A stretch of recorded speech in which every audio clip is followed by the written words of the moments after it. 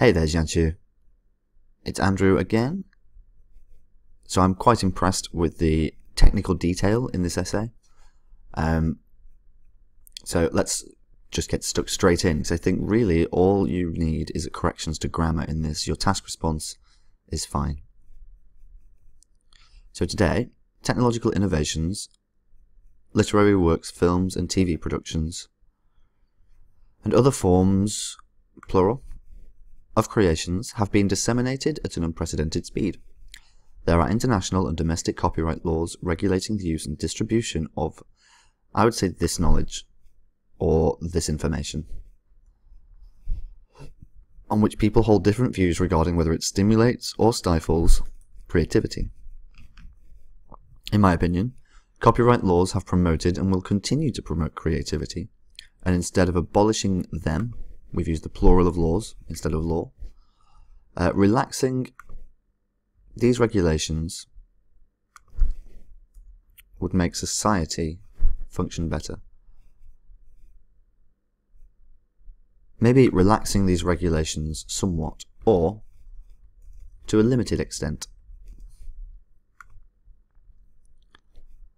Copyright regulations protect the economic benefits of the creators, which works as an inspiration to individuals and the whole of society. If scientists, entrepreneurs and technicians know that their hard work will be protected and reasonably compensated, they would be willing to make greater efforts to push the boundary of current knowledge. For instance, leading technology can be registered as a new patent, and the brand with its own specialities, we should do this, really, and the brand with its own specialities will be accepted as an independent trademark, all of which enables inventors to generate revenue and forbid unauthorized use and distributions. I would say we could use a semicolon there. Two distinct sentences. Nevertheless, these rules have their own drawbacks, plural. The monopoly of advanced knowledge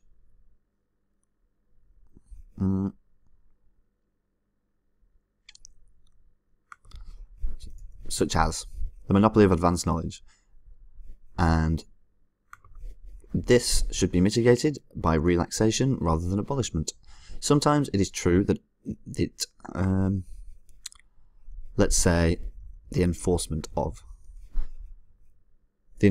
copyright may possibly empower one corporation to become the dominant cartel in a certain field, although a cartel is usually a collection of corporations. It's an agreement, it's a group of companies, a group of entities. As it has been proved in our history, I would say proven, and also endorsed by economists, monopoly of any kind, don't need that one, has a detrimental effect on creativity.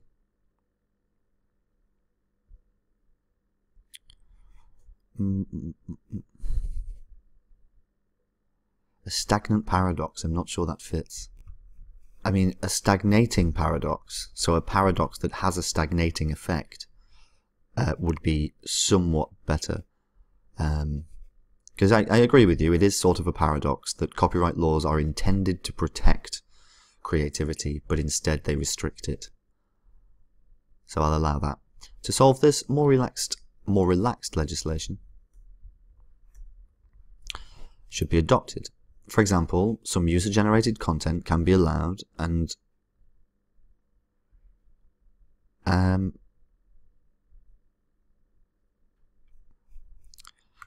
be more specific. Some user-generated content that imitates previous works can be allowed, as well as the use of crucial technology that is important to the welfare of the public.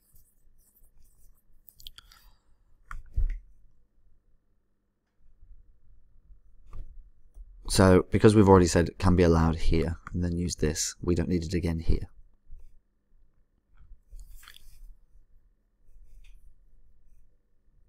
But then what would the effect be?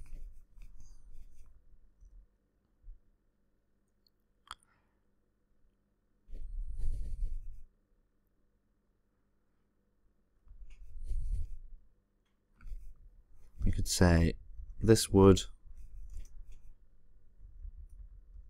allow people to create more freely and increase the rate at which humanity makes progress. Therefore, we can reasonably conclude, or it can be reasonably concluded, that copyright laws encourage creativity in most circumstances. Here I would use rather than limiting it. Rather than and instead of mean the same thing. And it in fact overcorrects if we abolish all copyright laws and legislations and regulations. Moreover, the negative repercussions brought by it should be solved by relaxation of legislation in certain contexts. Cool. So you've been quite clear on this point. You've been quite clear on this point. Task response is good. Oh. You have no problems with coherence and cohesion. You write well. You have a very broad range of vocabulary for this subject, obviously. It was just some minor grammatical points. Let's move on to your next one. So the graph illustrates the sources from which men in Britain acquire calories at different stages of their lives. Good. For those under the age of 24, dairy products such as cheese, milk, butter and cream represent more than 40% of the total intake. Alright, so the graph does not tell us, it's fine to state what dairy products are, but this is not included in the graph. So I would just say, dairy products represent more than 40% of the total intake, the largest proportion in this period. During this period, the other three kinds of food, meat, 20%, vegetables 20%, and pulses 18%, play a less important role in men's calorie acquisition. Or composition.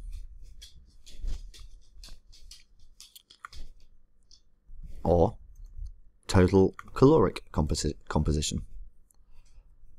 In the group aged between 25 to 49, 50% of calories are obtained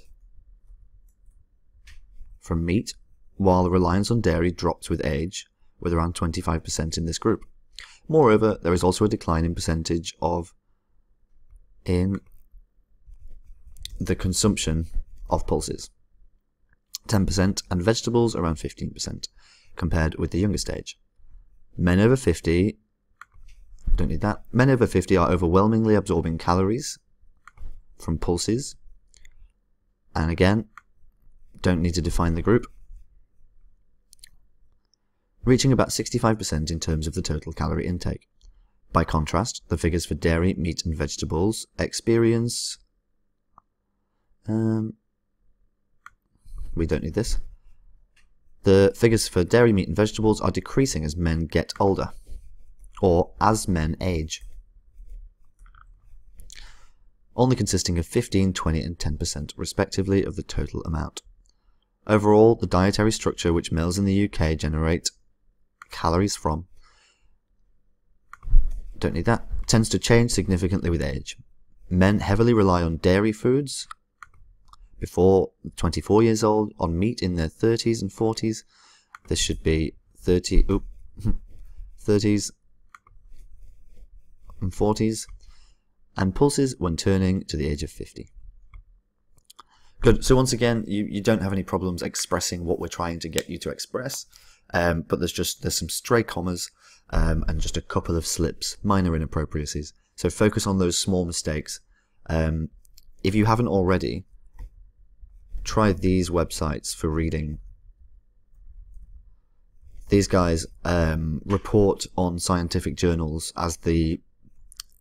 So when a paper gets published in a journal that's exciting, these guys report on it in an academic fashion. So it's articles, so it's for like public consumption, but it is academic and good. So I'll send this over to you now. Have a great day, XianShu, and see you later.